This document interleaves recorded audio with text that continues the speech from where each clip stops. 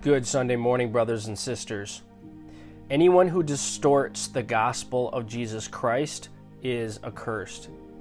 The Apostle Paul spent his entire ministry proclaiming, defending, and contending for the purity of God's gospel.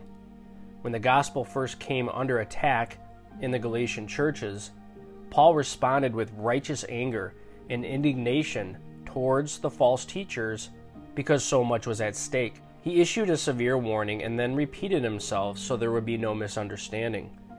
As we have said before, so I say again now, if any man is preaching to you a gospel contrary to what you received, he is to be accursed.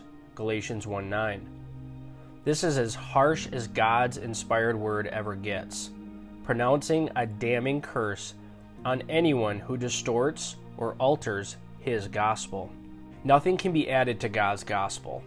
Paul pronounced the damning curse on the Judaizers, who only professed to believe in the person and work of Christ, but were distorting his gospel by adding something to it. These false teachers were requiring Gentiles to become Jewish proselytes and obey the Mosaic law to be saved. They were nullifying God's saving grace by adding religious rules and rituals as requirements for salvation. They were insulting the Lord Jesus by adding to his perfect, all-sufficient work of redemption.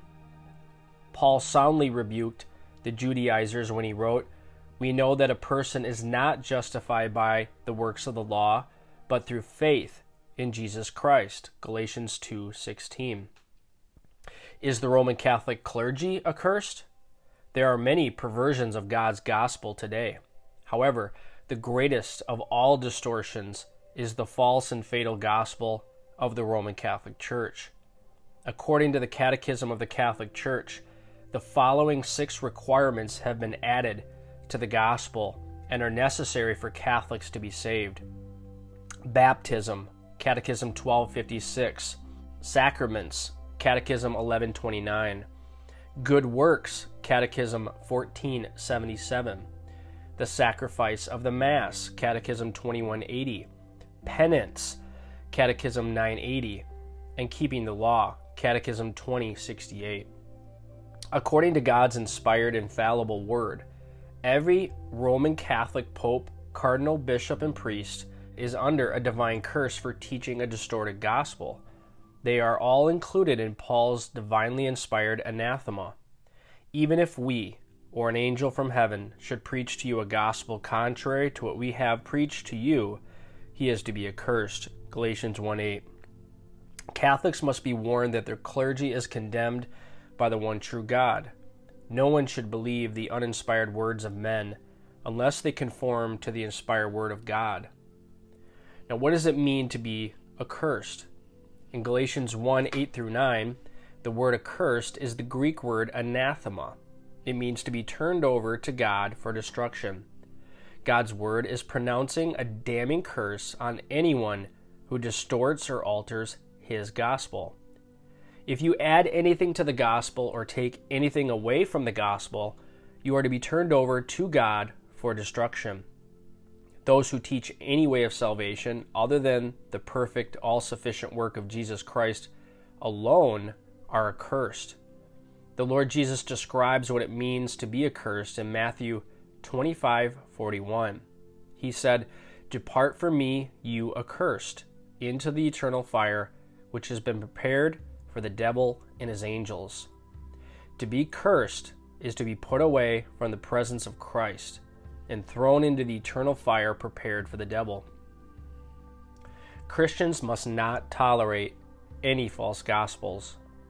Most of our Christian leaders are rightfully exposing Jehovah's Witnesses, Mormons, and Muslims as false teachers, but we can only wonder why they are not denouncing the false teachers of Roman Catholicism.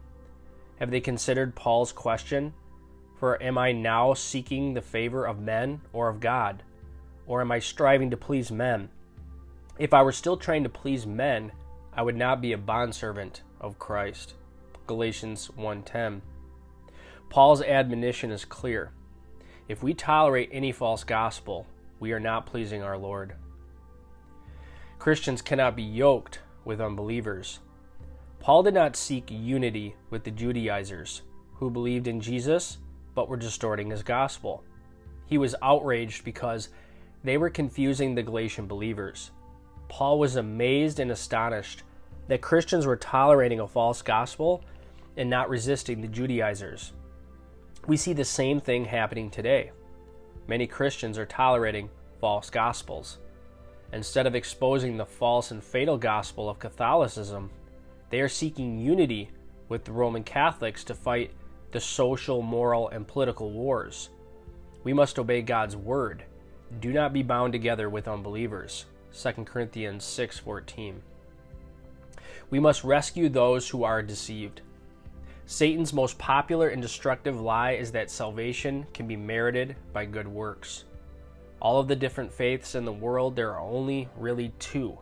One is by grace through divine accomplishment. The other is by works through human achievement. One is based on what Jesus Christ has done.